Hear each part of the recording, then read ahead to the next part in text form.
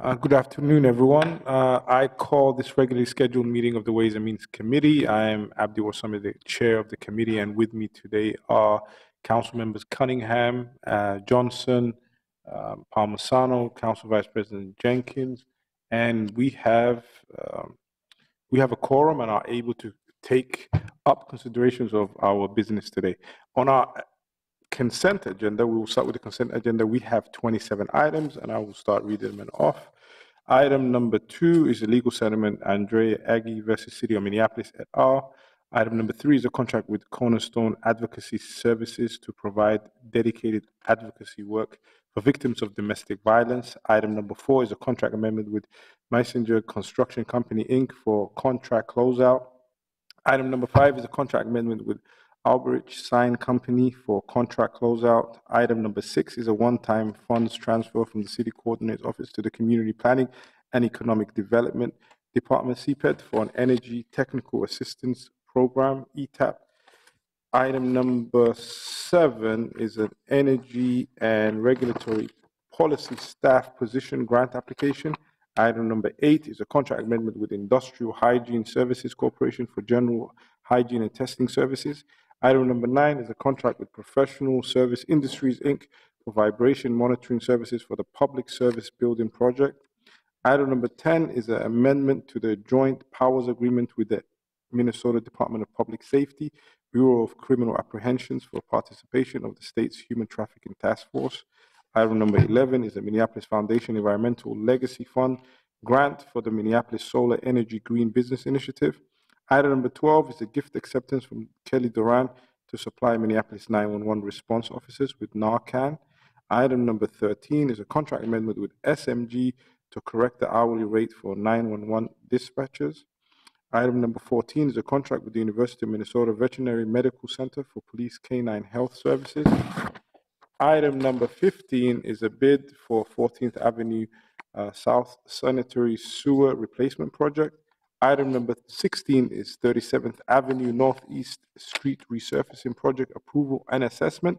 Item number 17 is a contract amendment with Rice Lake Constructions Group for Fridley Softening Plant Recarbonation Improvements Project. Item number 18 is a 2018 Concrete Street Rehabilitation Waite Park Neighborhood Project Approval and Assessment.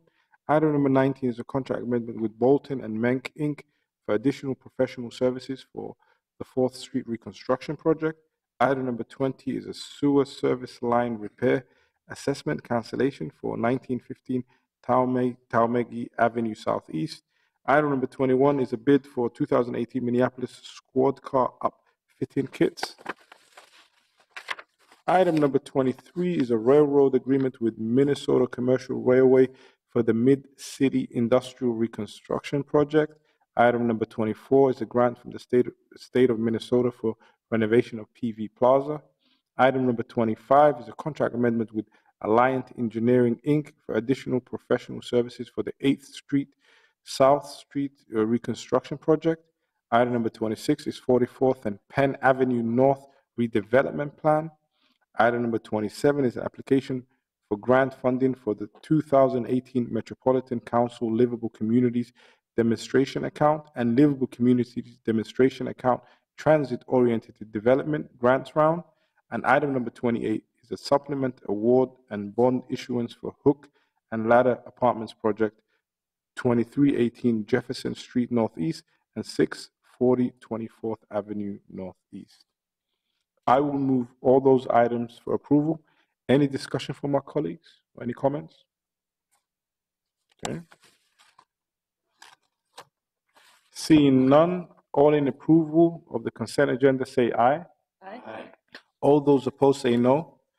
These items are approved. And now moving to our public hearing for today, we have